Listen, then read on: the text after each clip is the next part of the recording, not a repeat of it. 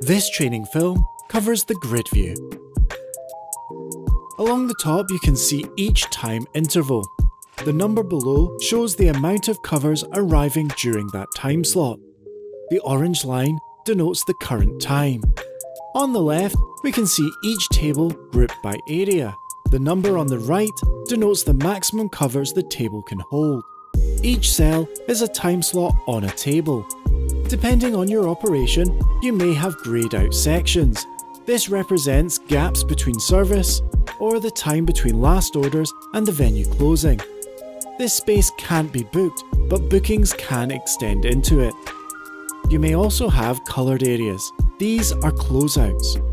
Time slots and tables that can't be booked either online, internally, or both. The horizontal bars on the grid represent bookings and features key at-a-glance information to help you manage your venue smoothly. And each booking will be allocated a duration of time according to your diary setup. By default, the main colour of the reservation shows whether they are due, late, sat, or if the booking is closed.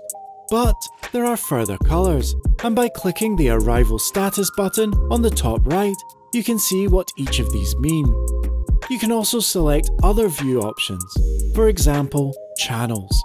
This colour codes the booking based on where the booking has come from. We call these booking channels, and these include our online booking widget, Reserve with Google, Facebook and Instagram, as well as our diner discovery app, Dishcult.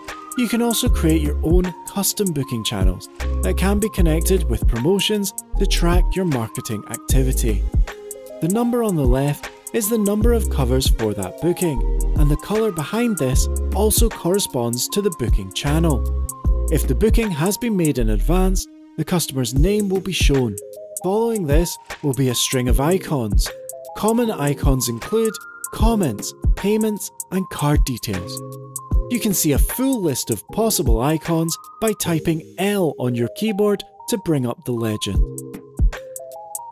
Now you have a basic understanding of the diary, you might be ready to look at some of ResDiary's advanced features.